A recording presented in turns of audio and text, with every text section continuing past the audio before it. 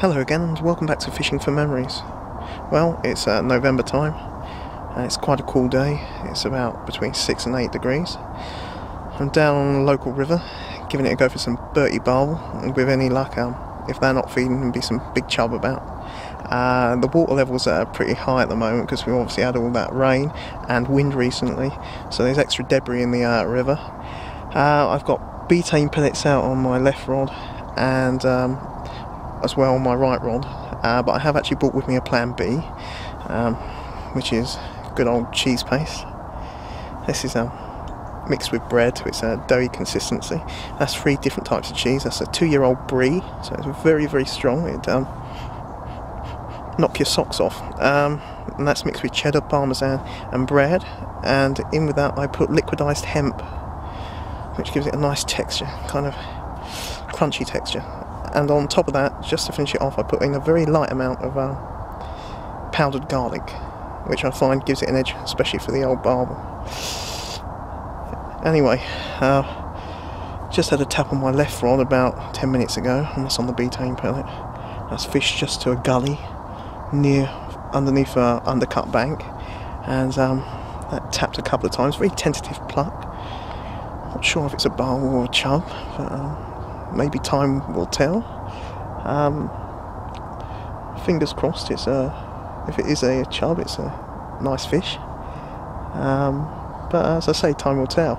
It's just nice to be back out on a very intimate stretch of river, and you know, there's no bad time to go fishing. So I'm really, absolutely made up to be out fishing, and it's something that's never left me as a child. I always feel excited as if it's Christmas Eve, and it's just one of those things, hobbies that if you really do enjoy it and love it, the feeling of excitement the day before you're going fishing and planning stuff is absolutely immense. Anyway, enough of me babbling. I'll keep you updated later on if I do get anything, and I'll see you later on. Until then, it's tight lines from me and best of fishes. Hello again and welcome back to Fishing for Memories. Well, the rain's coming down even harder now, the water's certainly churning up and the depth is picking up. It's going to be going over the bank soon, the river. I decided to pack my right rod up, which had cheese paste on it. Went 2 minutes stewing on that rod, but the left rod, which I've been getting the odd tap on and bleed, actually just tore off as I was packing up my other rod.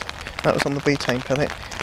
And I'm into the fish and I think to myself, this is a barbel, this is a good fish. Really tearing off.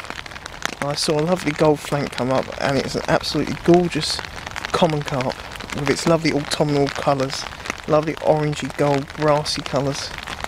Anyway, I've got it in the net and you'll see the video of it coming up. I've weighed it. It's a lovely river carp, 16 pound 2 ounce. As I say, that was on the butane pellet, and I'm really made up with that. I mean, first session back out on the river, and it's a bit shorter session than I would normally do, and a nice 16 pound 2 ounce common. Anyway, I'll leave you with the video for that, and until I see you next time on Fishing for Memories, it's tight lines for me, and I'd like to wish you the best of fishes. Goodbye. Chunky chap. It's a lovely looking fish. You can't beat a bit of river carp, and that has warmed up a cold, damp November's evening, just as I was getting packed up. Is that not a lovely fish? Thank you so much.